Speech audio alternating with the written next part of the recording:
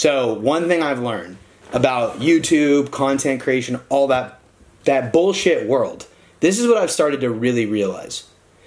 The people who have, it's not always true, by the way, what I'm going to say. It's not black and white, but it's really, if you start to think about it, people who make real businesses, and are on the internet, like let's use Hormozi, he made money first with no content. Like he's only doing content now because he wants to go from 100 million to 1 billion. He got to 100 million with just paid ads and no content, like all that other shit he talks about in his book. But then there are certain people who legit made money because of content. Like I was talking to my boy yesterday about some inspirational speakers like E.T., the hip hop preacher. Have you ever heard of Eric Thomas? Mm-hmm. Yeah. Or Trent Shelton. He's got like dreads. Have you ever heard of him before? No. Okay, Trent Shelton has a fucking book in Target. Like his book is in Target. This fucker is a social media influencer. He just posted. So you've got like kind of the two extremes. And what I've learned is you do need content to build a business, but it's not, you don't need tons of views and tons of reach. Mm-hmm. And you really don't need tons of people to see your content organically. I've learned that the people who build a business and do content, you know what happens? They have gasoline in their engine, and the gas is usually money. They have money fueling them. Like if you look at me, for example, why is it that I went through 12 years of straight zero, flatline, and then hockey stick growth? Paid ads. Well, and other things. But like I gain 100 new followers a day. I'm not relying on organic. I run ads that get me followers. Then they see my other content. And then they see my YouTubes. When I look at money-making activities, I'm like, well, scripting a fucking YouTube video? I don't know. Especially editing one? Like, unless I have to edit it, I'm not spending any of my time doing anything that isn't making me money or saving me money. I would have a big, like, kind of you moment sometime with a notebook and a pen and no phone or AirPods at all, and just be like, just 3 sections. Yes, maybe, and no.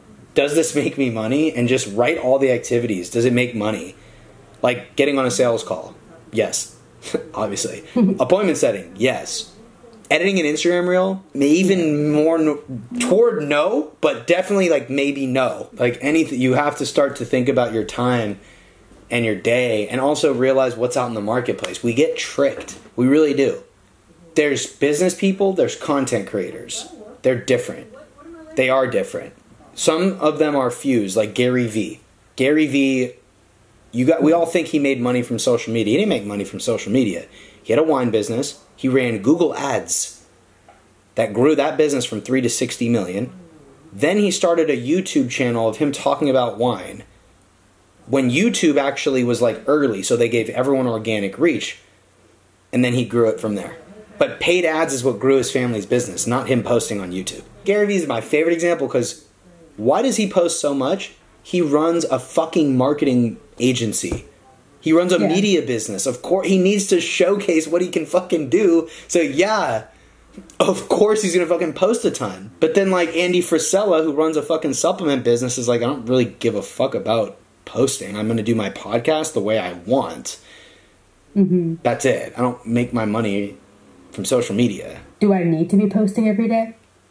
Absolutely not. Are you fucking kidding? So when your clients pay you, do they care how many views you get, or do they want hot beats? But does it help you make more money to have more views? No. It maybe kind of does, but like, again, you have to think about where you're at. Like, if we're at below 10K a month level, we like really aggressively have to prioritize. Wrapping it all up, the idea here is see the truth, realize that when it comes to actually growing a business, there's so many activities that you could be doing that it's like you kind of actually want to make like a spectrum of yes, no, maybe, and like, does this make me money? Sales calls, all the way yes. Appointment settings, all the way yes. And then content creation is kind of like leaning toward no. Anything around content creation is leaning toward no. Client fulfillment, it's a little more toward the yes. right? Mixing, getting on your group call, that's like more toward the yes.